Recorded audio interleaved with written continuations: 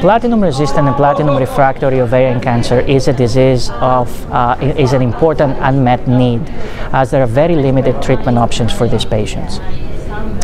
Bevacizumab in combination with chemotherapy is currently FDA approved based on the Aurelia study, which was done on patients who had up to 2 prior lines of chemotherapy.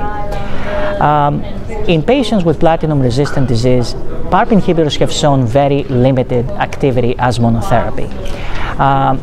In patients with BRCA-mutated platinum-resistant disease, the objective response is 25 to 30%, which has led to their FDA approval. However, outside that setting, in the BRCA wild-type platinum-resistant disease, the objective response rate is only 5%.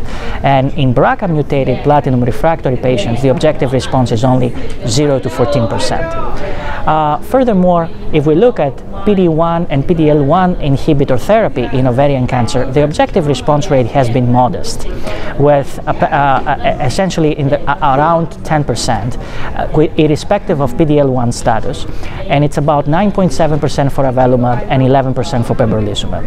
So the question of the TOPACIO study was whether combining those 2 agents, we will be able to get better efficacy in difficult to treat populations in ovarian cancer, specifically platinum-resistant and platinum-refractory disease.